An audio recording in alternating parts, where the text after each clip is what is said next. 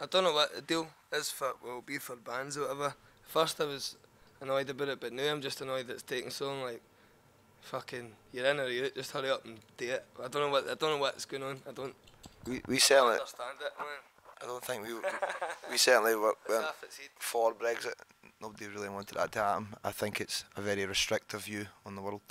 Why would you stop free movement, etc.? I think, but it'll be so much. I think it will just be a lot harder for like us.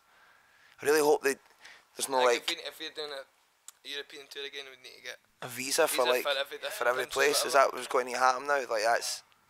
I mean, it's a very selfish view on it, but like that'll be so fucking annoying. Even if you're going for it as a tourist. Yeah, right. It's because we know what it's like getting an American visa. We just get an Indian visa there. It's just it's a hassle. But the main problem with it, I think, is that the people in charge of it don't know what's happening either. So that's the most worrying thing. And nobody knows what. Nobody knows what's going on.